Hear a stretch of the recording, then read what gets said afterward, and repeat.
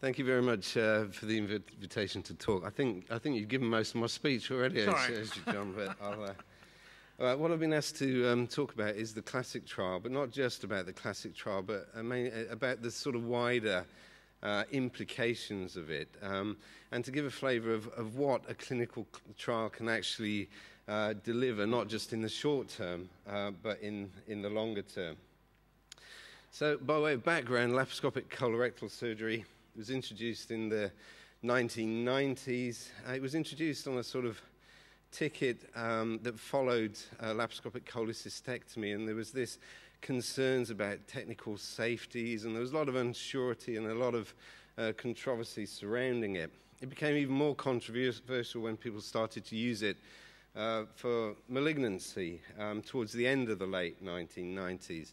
And real concerns about, technically, was this a sensible and safe thing to do? In oncological surgery, were we actually still doing a proper cancer operation? And also, any new technology is more expensive. Can we actually justify it in terms of costs? And it was against that background, really, that we needed some vehicle to perform a rigorous evaluation, and that was CLASSIC. So CLASSIC was designed to compare safety and efficacy of laparoscopic versus the standard at that time, open surgery, and this was for cancers. We weren't the only people thinking this way. There were other clinical trials being set up at the same time. So, in particular, the NIH study in the US, the COST study, and there were other smaller studies. There was one in Singapore. So, simultaneous trials trying to answer these same questions. But CLASSIC was unique because it was the only one of the trials to actually include rectal cancer. And secondly, we had the advantage of field work and a centralized pathological review of all the specimens, which the other trials really didn't have. So at that time, this was the current NICE guidance when CLASSIC was going on. And CLASSIC and NICE in 2000 said for colorectal cancer, open rather than laparoscopic resections should be the preferred surgical procedure. That sounds kind of bizarre, doesn't it? We're only 13 years on from there, but a very strong statement from NICE, really. And that statement actually played into our hands running the trial, because it meant that if you wanted to do laparoscopic surgery, then what you had to do was do it as part of a randomized controlled trial. The only one there was CLASSIC, so that was great. That did help us. So CLASSIC was funded by the Medical Research Council, 800,000 there or thereabouts, slightly less, I think, which in today's money would be considered pretty cheap for a big multi-center study. It was coordinated from Leeds. Pierre Guy was the PI for the study, and recruitment was for 6 years. It was supposed to be for 5. It was extended for another year. So the end of recruitment was 2002. And it accrued 794 patients across 28 centres, I think about 35 surgeons in the UK. And it was deliberately designed to get the most information from the laparoscopic arm, so there was a 2-to-1 bias in the randomisation. Short-term results, actually you were right, John, it's 2005, reported in The Lancet in 2005. And what they showed essentially was that laparoscopic and open surgery were similar. Complication rates were similar between the two arms. The mortality was similar. There was a slight reduction in length of stay in the laparoscopic arm. We have to bear in mind that we also had rectal cancers in this study. And the pathological outcomes, the lymph nodes, yields, etc., the short-term surrogate markers of oncological adequacy were similar. But there were concerns. There was a high conversion rate, so overall 29%, and for the rectums 34%. So that in today's standards, that a third of patients being converted. There were also oncological issues with the upper rectal cancers, the anterior resections. So we had a CRM positivity rate in our laparoscopic arm of 12% as compared to 6% for open. So an obvious concern. It wasn't statistically significant, but it is worrying. The other things we drew attention to was male sexual function, which appeared to be worse following laparoscopic surgery than open.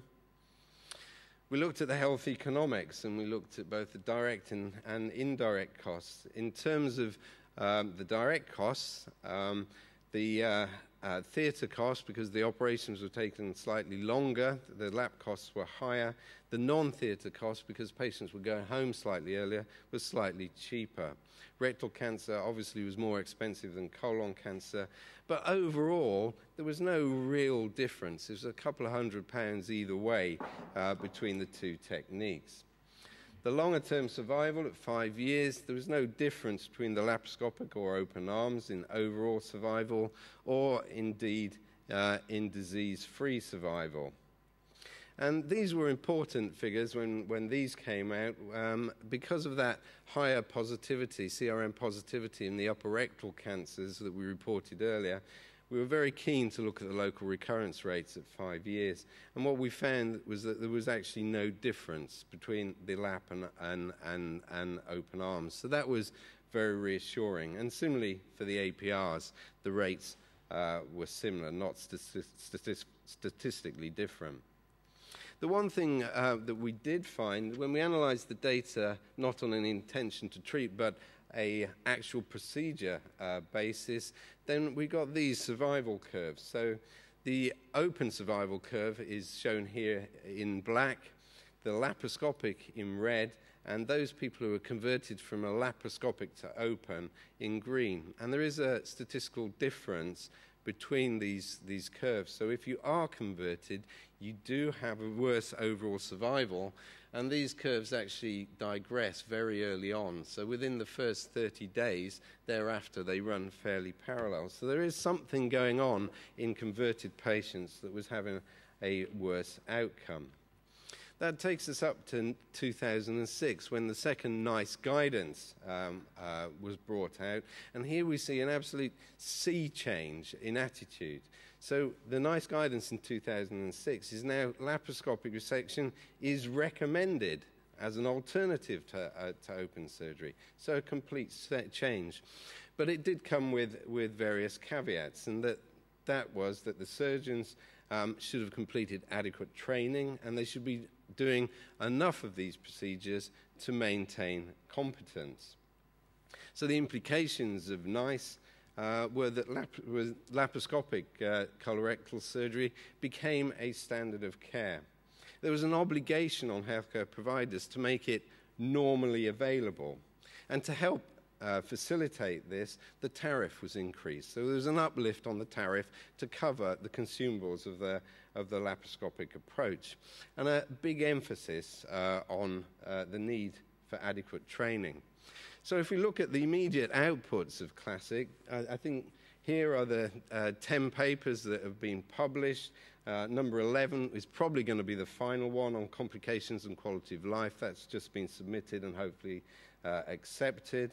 So we've covered things like the cost of the procedures, bladder and sexual function, the short-term results, factors influencing conversions, adhesion and incisional hernias, longer-term follow-up. We've looked at how trial data compares to cancer repositories, etc., etc. So an enormous quantity of academic output has actually come from this trial and data set.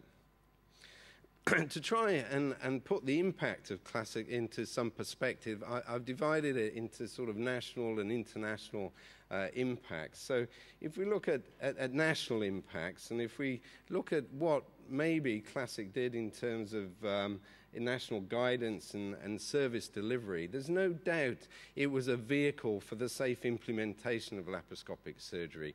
There was that statement by NICE saying that all laparoscopic surgeons had to be done within a trial, and Classic provided that environment where surgeons could do it, they could talk to each other, they could do it in a safe way. And that was very reassuring, I think, when bringing in this new technology, the fact that you weren't out there, the sole operator, doing a new procedure.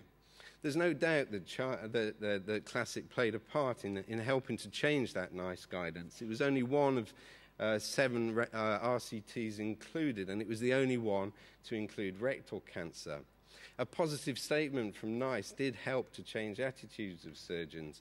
It did help to change the attitudes of healthcare providers and this concept of making laparoscopic surgery normally available. It demonstrated the potential efficiency and cost savings in terms of reduction of bed stays.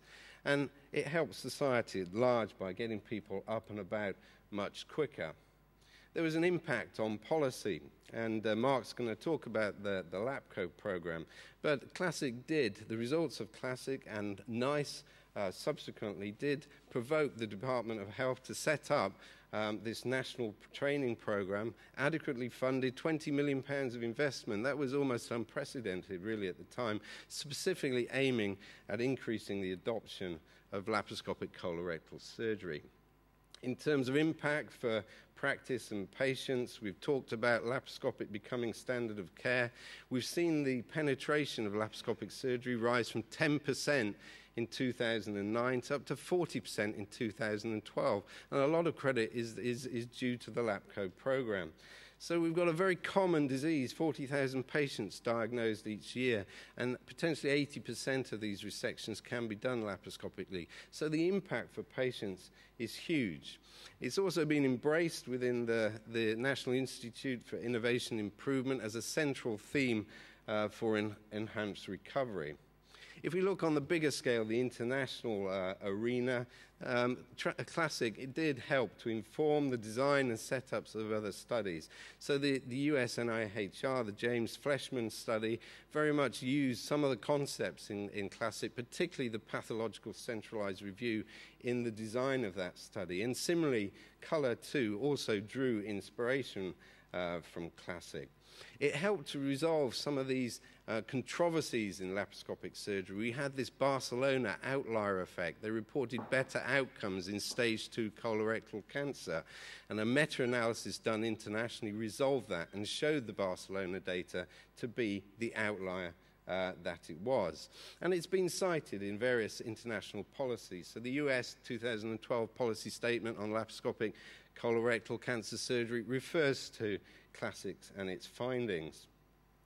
It's also had an impact on research and innovation. Our next study we'd like to think of as the son of CLASSIC, and it's a robotics trial called ROLAR. So it's taking the same sort of ideology, taking a new technology, but rigorously evaluating it.